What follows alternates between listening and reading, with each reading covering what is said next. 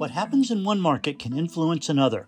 The strength of the U.S. dollar, a reflection of rising inflation and the withdrawal of monetary policy accommodation by the Federal Reserve, has added to the turbulence in the major government bond markets around the world. Central bankers as a group typically do not like inflation, as one of their main jobs is to encourage price stability. Developments in currency markets can play a key role in the transmission of inflation around the world.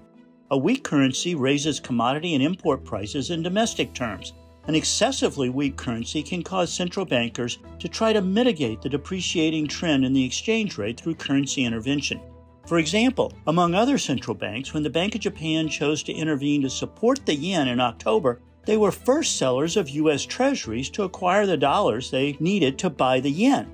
Sales of U.S. Treasuries for FX intervention purposes creates added volatility in U.S. yields, an unintended consequence of the strong dollar.